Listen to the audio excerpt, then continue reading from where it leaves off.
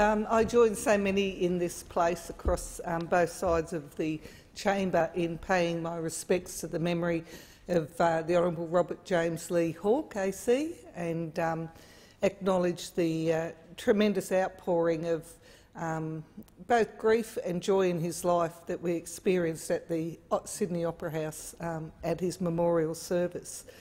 In many ways, Bob Hawke's political life, and particularly his prime ministership and his time leading this country, reflects so many of the significant moments in my own life. And indeed, the 1983 election, when he was elected, was my first election to vote at a federal election. I just missed the 1980 election by a month. I'm sure my vote would have made a huge difference to Labor's cause at the 1980 election. However, I was very pleased that the first election, being the 83 election, saw the Hawke government take federal power and, more importantly, bring in a really important agenda that was about taking our nation to its potential.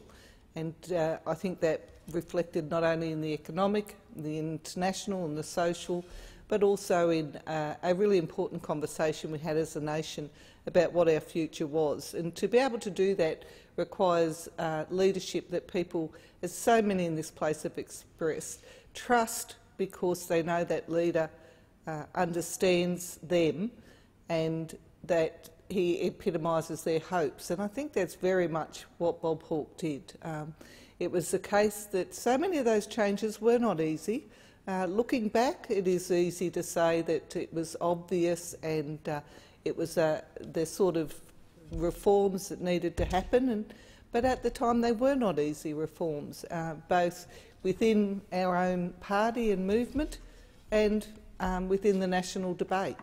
And so it was certainly the case that for me, as at that point still a university student, newly married, it was tremendous to see a Labor government take that federal election. Of course, he was re-elected in '84, and by then I had my first son, and then re-elected in 1990 when I had my second son. So his prime ministership encompasses a very significant part of my adult life.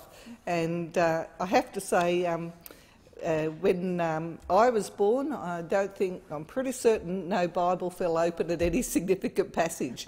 So when I voted in March 1983 as a uni student and young adult, I little imagined that I would have the great honour of my own community of standing in this parliament today, acknowledging the enormous contribution that Bob Hawke made to this nation.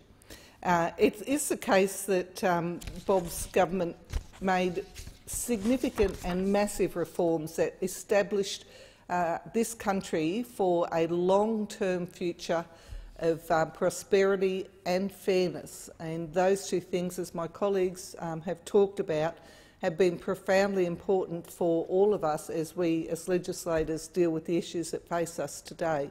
And they've been well canvassed. But recognising so many of my colleagues want to speak in this debate, I just want to use the opportunity to acknowledge that legacy, in particular, as my colleague, the member for Richmond, talked about in education, which I am very passionate about.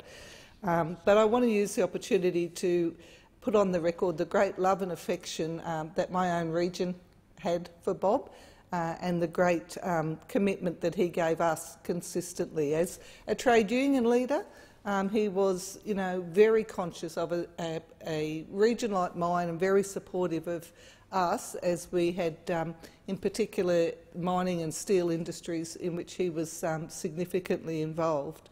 But also as Prime Minister, his great engagement and love of the Illawarra was very much obvious. Like so many in this place, Bob Hawke came and campaigned with me. It's hard to believe when you listen to all the contributions that there was only one man. It's hard to believe that there was a campaign of any of the colleagues in this place, probably only on this side of the house to be fair, that Bob wasn't involved in. It's just an extraordinary thing. Our former leaders very often continue to support their party in that way. But the extent of what Bob did is just an extraordinary reflection of the fact that he was Labor to his bootstraps. His love of the Labor movement was profound, and whenever there was a call, right up till his very later years, he was out there campaigning. And certainly for me in 2002, the by-election in 2004, he came and he did the great, as everyone's put on the record, the walk through the shopping centre, getting mobbed by people, taking the time to shake hands, to talk to everybody who wanted to talk to him, do photos, all of those sorts of things, because Bob loved being amongst the people and he loved being there promoting Labor values and Labor candidates, and he certainly did that for me. He did laugh, and he would often say, because I was always quite overwhelmed and appreciative that a former Prime Minister came to help me along, and he'd always say, well, of course a hawk would come and help a bird.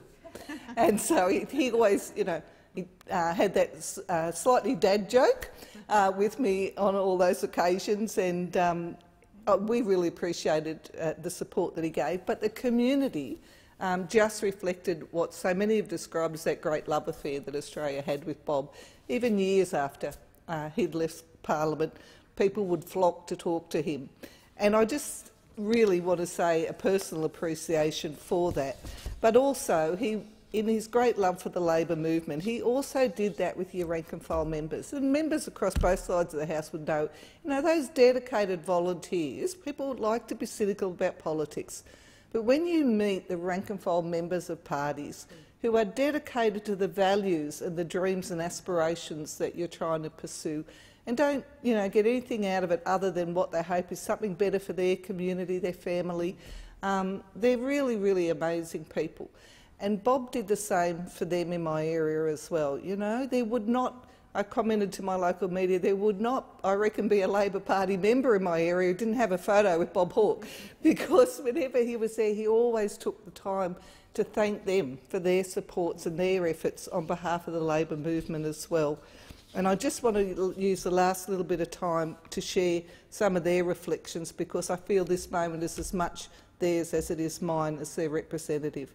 Chris Lacey is the president of the Thirroul branch, and the Thirroul branch had a 100th anniversary dinner, and Bob came down and was the guest speaker. Of course, we got the obligatory singing of Solidarity Forever, but he didn't just pop in and do a speech, sing a song, thank everybody and head back to Sydney.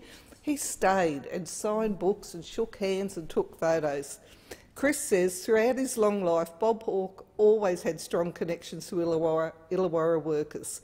His government saved the steel industry and played an important role in shaping modern multicultural Australia. In Thirroul, we remember his involvement in our centenary celebration as a Labor branch, and his memorably leading a rousing rendition of Solidarity Forever. And Gino Mandarino, who's secretary of the Wollongong branch, he said, I first met him 32 years ago and numerous times over those decades.